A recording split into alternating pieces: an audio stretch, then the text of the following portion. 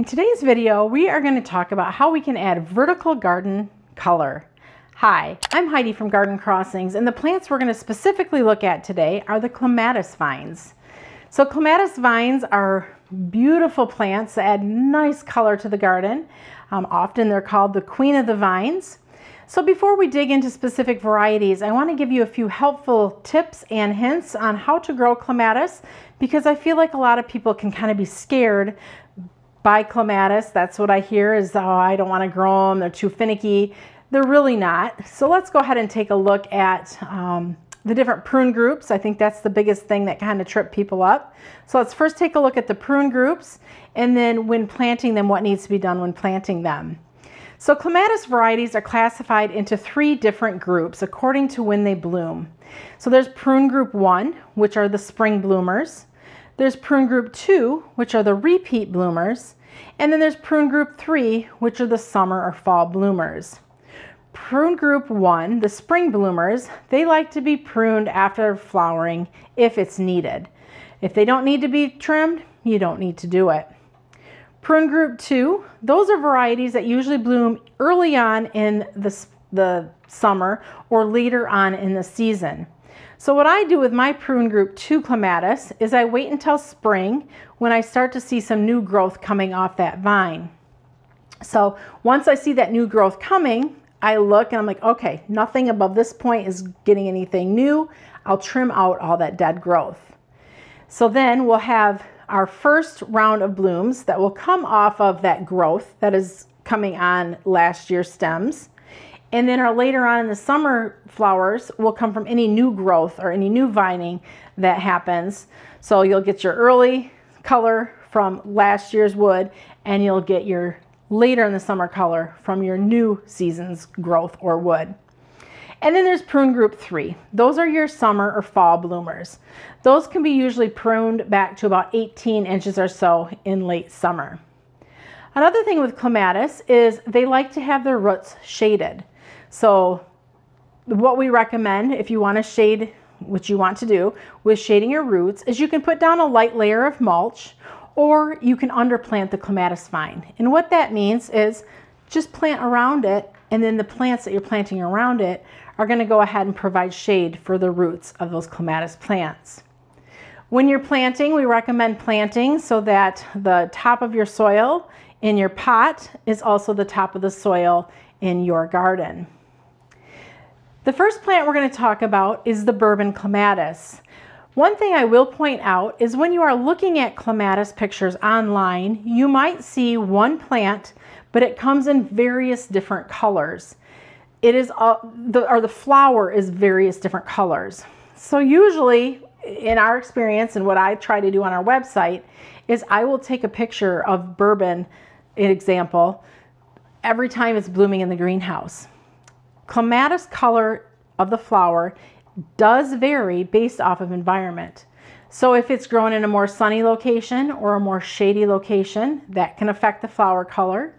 If it's grown in a humid or not as humid area, that can affect the flower color, as well as if it's early season blooms or late season blooms, that too can affect the flower color.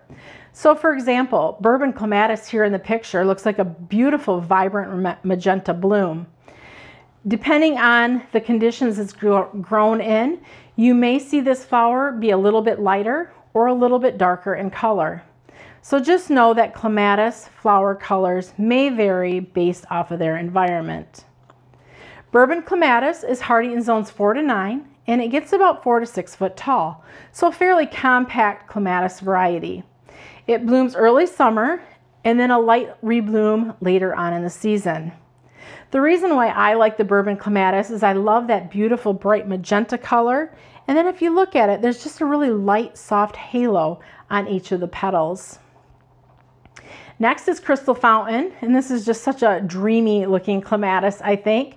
It's an early season bloomer. Usually it's May, end of May, maybe beginning of June when it's blooming here in my Zone 6 Michigan garden.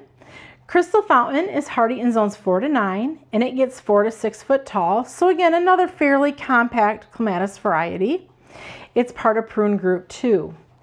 So with clematis, they can be grown in the ground or in containers. The only recommendation is if you are planting them in containers, and let's say you are a zone 6, make sure that your clematis vine is hardy down to at least zone 4.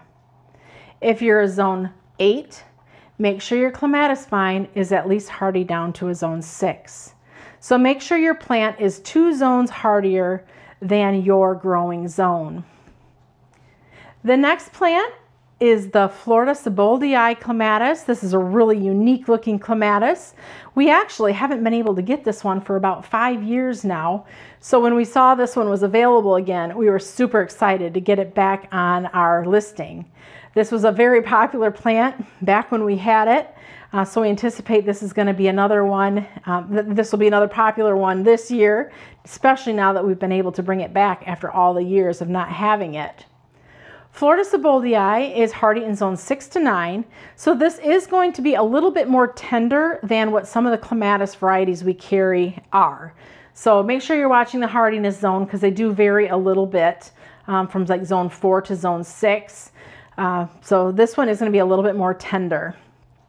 It gets 6 to 10 foot tall, and we do recommend planting it in more of a sheltered type area just due to the delicate petals on it. It's got beautiful white petals, and then in the center, the purple and white kind of frilly center. It's not a big flower. It's probably only maybe a 3-inch flower or so, but really beautiful when it does bloom. Next on the list is the pink Mink Clematis. This is one from Proven Winners. Pink Mink Clematis is, I love it. Again, not your typical clematis flower form. It's a little smaller, maybe 2 inches or so. It has usually 4 petals on it, so it's not like a big full circular clematis flower. But even though it's smaller, there is a ton of flowers that this plant produces. So small in size for the flower, but plentiful to make up for that smaller flower size. Pink Mink is hardy in zones 4 to 9, and it gets about 9 to 10 foot tall. So I have this growing on about a 4 or 5 foot obelisk. So it grows up and then it kind of canopies over because I'm not giving it the full height that the plant could grow on, which I think that's fine. I mean, if you can give it 10 foot, great. But if your space is smaller, it'll grow up and it'll just canopy over for almost kind of a fuller plant look. Pink Mink is part of prune group 3. It does bloom mid-summer. So this is one that you would prune back to about 18 inches or so late summer or in the fall. Next is the Rebecca Clematis, and this is probably one of the most vibrant red clematises that we carry. It's hardy in zones 4 to 9. It gets about 6 to 8 foot tall, and it blooms early summer and then again later on in the season, so part of prune group 2. This one is one too, is specifically talking about how flower colors can vary. Rebecca, like I said, it's the most vibrant scarlet red bloom I've ever seen, but I have also seen this one with pink shades. So just be aware that, again, depending on the environment that it's grown in, you may see variations of red to pink. Next on the list is the Clematis Roguchi, and this is our top-selling clematis. Roguchi is not your typical looking clematis because it's a bell-shaped clematis. It's not that big circular flower form that many of us are used to when we talk about clematis flowers. Roguchi is one of the longest blooming clematis in my garden. Usually it's blooming for upwards of, at least 2 months or so. It's also the clematis that the hummingbirds love the most. Anything with that bell-shaped flower that they can get up and in. And the bees love it as well. So yeah, we see a lot of hummingbird activity on this clematis, Roguchi. Prune group 3, so trim it late summer or fall, whenever works best for you. But yeah, if you're looking for a clematis that's long blooming, this definitely is going to be probably the longest blooming clematis that we have. Next on the list is the Sweet Summer Love Clematis, and this is another Proven Winner introduction. Sweet Summer Love is hardy in zones 4 to 9, and it gets about 10 to 15 foot tall, so a very large, tall clematis vine. The unique thing with Sweet Summer Love is it's got a nice vanilla scent to it, so The fragrance is absolutely breathtaking.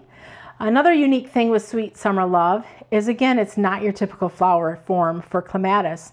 It's going to be a smaller flower, maybe the size of a quarter, maybe a little bit bigger than a quarter. But again, the size of the flower is made up by the sheer mass of flowers that this plant produces in a summer. Another unique thing is with the flowers on Sweet Summer Love, the buds are red, and then as they open and as the flower ages, it turns to a deep purple.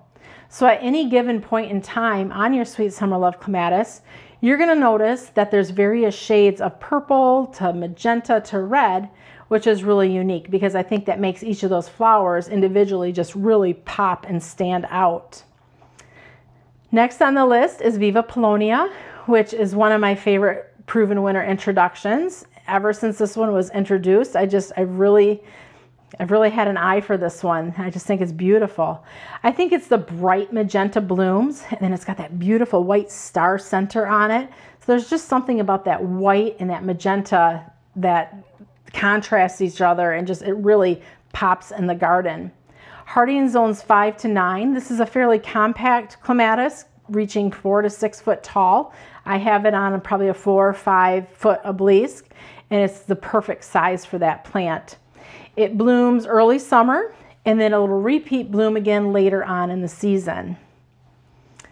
I'm trying to do a good job of showing you all the various different colors of clematis. There's reds and purples and blues and stripes and all the different flower forms and such. So here we have probably one of the most basic of colors, but also one of the most versatile colors that can go in the garden. This here is the Clematis Candida, and this is probably our most popular white, along with Henryi. That's another popular one. Candida has a really large flower. It's hardy in zones 4 to 9, and it gets 8 to 12 foot tall, so a pretty tall clematis vine. Part of prune group 2, so it's the early season and then the late season bloomer. White really, it works with any flower color in the garden. So if you're looking to kind of mix and match colors, which I love to do with my clematis, like, let's talk about that actually. So I have many just singular obelisks, 4-sided, and I'll plant 2 or 3 different clematis on those. That way there's always something kind of blooming. But then what I did is I created a huge clematis wall where we took 4x4s and put them in the ground. And then we took chicken wire and strung it from 4x4 to 4x4 to create about an 8 to 10 foot wall that we could grow clematis vines on. So when I'm growing clematis, as I mentioned, I like to mix and match them because if one's not blooming, maybe another one is. So if you plant just all, one, it's going to have its bloom times. But if you plant several different varieties, they all are going to have their each individual bloom time, which means your wall should virtually be in color at any point in the season. So if I've got an 8 to 10 foot wide wall, it has 2 sides on it, chicken wire wall, it's got 2 sides on it. I'm planting anywhere from 8 to 12, sometimes, yeah, I'd say 8 to 12 different varieties of clematis that are all just mingling together and giving me different flower colors at different points in the season. So that's a fun thing to do, is think 2, think 3, think multiples when you're planting your clematis so that you always might have something blooming. The next one we'll talk about here is a new introduction that we hope to have available probably by late spring to start shipping. We'll see how it goes, but our fingers are crossed that we'll be having this for late spring shipping. It's called Funyella. I probably said that wrong. Funyella Clematis, and it's a new introduction from Proven Winners. It's a beautiful yellow clematis, and again, a totally different look to the flower form. It almost looks like a little octopus. It's beautiful. When I saw it in the trial gardens last summer, I always tell Proven Winners, you need to add more clematis because I love my clematis vines. So when they introduced this one and it was yellow, which there's not a lot of yellow clematis, I was really excited to see this one in the offerings. So this one is hardy in zones 4 to 9. It gets 6 to 10 foot tall, so a fairly tall, aggressive bloomer. This one blooms early summer to midsummer, and it is part of prune group 1, so we would recommend, if trimming is needed, to trim after it's done flowering. There are just so many different clematis varieties available, and fun fact, clematis vines are the first plants that we started shipping online here at Garden Crossings over 25 years ago. We only shipped clematis when we started. So I have grown several varieties of clematis in my lifetime, and wow, there's just so many different varieties and heights and colors and such available. I believe on our website we have over 60 varieties, so I will be putting some links in the description below. We'll put links to all of the ones we featured in today's video, as well as a link to all of the varieties that we sell here at Garden Crossings. If you're new to our station, Garden Crossings is an online mail order company. We ship plants across the United States. We also have our retail garden center, which is located in Zeeland, Michigan. So we would love to help bring clematis into your garden. If you have any questions or comments on the clematis we talked about today, or just in general, feel free to leave them below. We'll make sure I get to them and help, you know, if you're teeter-tottering on where do I start, which do I do. I'll give you my recommendations as far as some varieties that are, there are some that are a little easier than others, but in general, just keeping in mind that don't let clematis seem tricky, and they shouldn't be tricky. So just try one, start with one, and I think you'll be experiencing a whole new different look and feel to your garden by adding that beautiful vertical height and color to the garden. Thanks for watching. I'm Heidi from Garden Crossings.